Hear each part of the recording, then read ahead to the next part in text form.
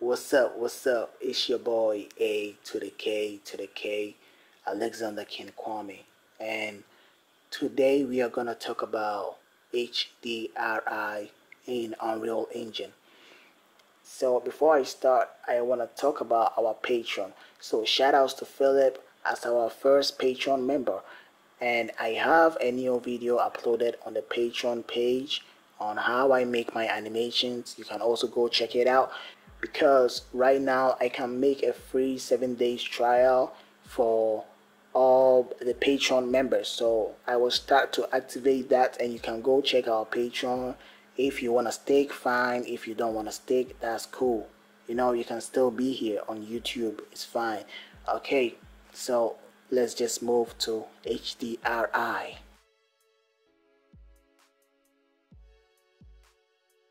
Yes, HDRI.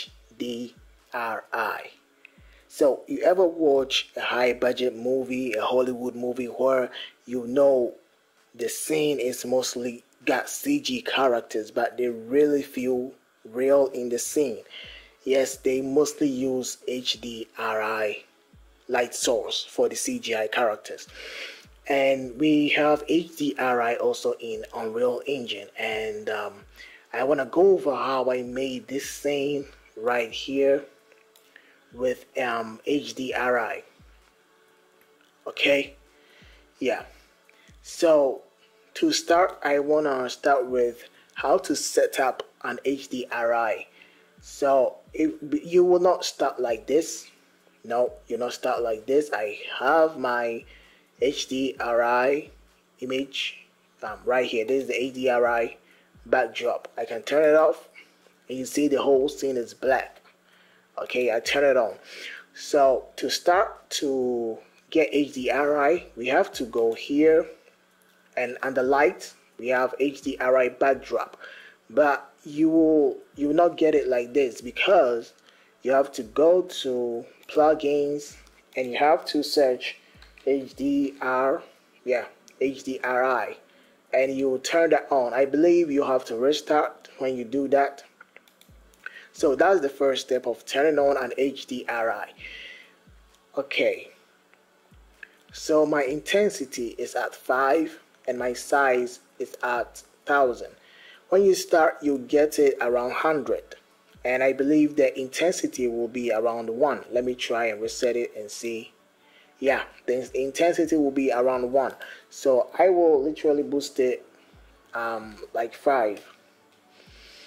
Okay, and yes, mostly that's it. You just get everything matching up really nice. Okay, so let's talk about how I try to match the front with the background, because this background right here is mostly part of the HDRI. So what I did, I simply just dropped in a plane, and on that plane I added Megascan's foliage for the grass right here. So these are all Megascan's foliage for the grass. You can see just right here. And yeah, I'll talk about this ball later, don't worry. So that was how you just paint it, you know, foliage. You go to here, you go to foliage, and you just paint it on your scene to actually match the background leaves and grass right here. Okay, so some people will also complain about they don't get shadows from HDRI. So let me show you something right here. So I have, because I dropped a plane. Where is it? This is plane 2. Okay, so I believe the plane is at the top. Where is it? Okay, yeah. So this is the plane. You can see I have shadows. I have shadows here for the plane. So actually HDRIs do come in with shadows, but it's not, you not get it from the start, because when we go to post processing volume, we have let me try and search global actually global illumination. When you turn this on, mostly you get lumen. Now you see what just happened with lumen. The shadows are more not that enough. This is also cool. This is also nice.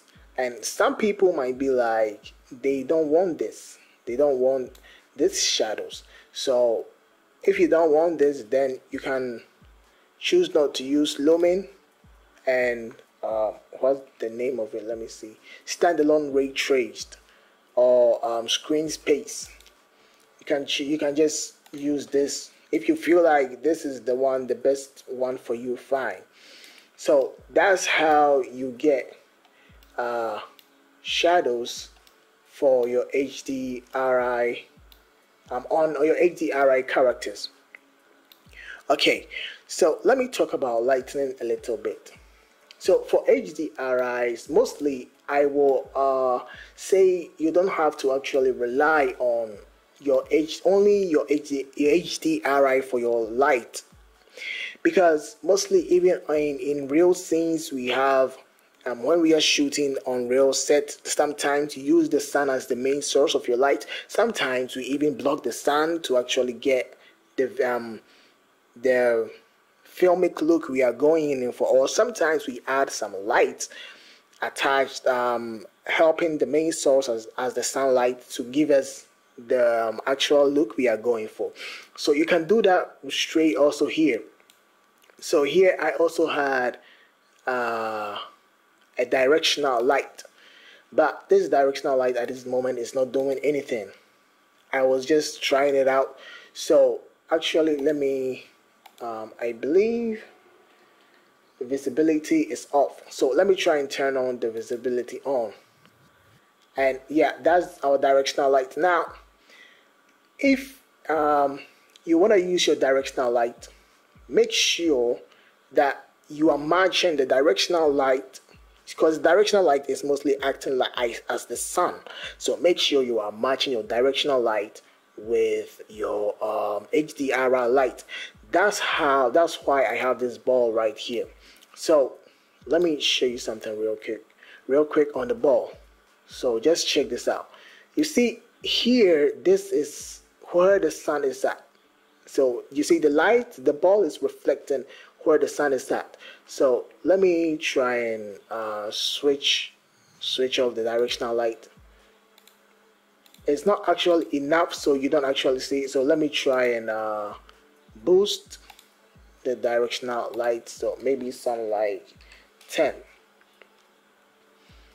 Okay, so when I turn it off, you see it's slightly different from here, but let me try and move the directional light. So let me try and move it. Look, check, watch close to the ball. You can see there's another light source moving on the other side. Okay, so you have to match this light with your directional, with the main HDRI light. So you place it just right here, because when I move it to the side, you can see this is our main HDRI light source, and this is our directional light. Okay, so I try to just push it just right here to just be on the same side as our HDRI light. Okay, but I'll just actually turn it off, because when you are using the directional light, you have to really take care. Let me jump into my camera and just show you something. So you can see, watch the foreground and watch the background. Mostly when you're using the directional light does not affect the HDRI's background. It mostly will affect your asset in your scene, but not the background. So when you're using it, maybe you have to place it maybe around, let's say like 2, yeah, something like that, maybe like 2 or 1, because sometimes you want to get some shadows coming in, like cool, like the for this character, maybe you want to get the shadows really showing up or something like that. So maybe you try to bring in your directional light to actually light up your source a little bit, and also you can add rectangle light to onto your character too. Okay, so I want to also talk about camera position, because your camera position will really sell out the effect. Now let me bring down my HDRI. Okay, you don't worry, I think we'll just move on with this. So your camera angle, so let's say let me get out. You see, this camera angle right here is kind of easily to sell the effect that these three are in here, but when I go to the top, fine, it can actually sell the effect when I try to paint around here to actually match in with these ones right here. So it's mostly your camera. Okay, you see right here, just see right here, like this part. You see, it really match. You can see it really match the HDRI with the foreground. Okay, when I go to the top like this, you can see I have some errors here, but mostly it's coming from the projection of the HDRI. You can actually change the projection of the HDRI. Let me show you. When you come down in here, you see we have projection center, and I have it at -50, but you can go like let me say 100, and you see it just moved up. Let's say let me do something like 1000, and it goes up again. Okay, so you can actually change. Oh, come on. Control Z. Okay, yeah. So you can actually change the position of your HDRI, the projection of your HDRI. Okay, so I think so far these are the things I really want to talk about about HDRI. So, and also you can also create your own HDRI. This is just a stepping stone. Imagine if you don't have these trees right here, you just have a vast HDRI without these trees, and you have the realistic clouds of real nature, and you just get a mega scans tree assets and you just paint them at the background with your foreground. Imagine, the kind of realism you'll be going in for. So this is just a stepping stone for you all to know that with HDRIs, you can make crazy, super realistic images from Unreal Engine. Yeah. So yeah, it's your boy A to the K again, and that was all about HDRI. So don't forget to subscribe, don't forget to like, don't forget to share, and I love y'all. Stay safe. Peace. Bye. I'm out.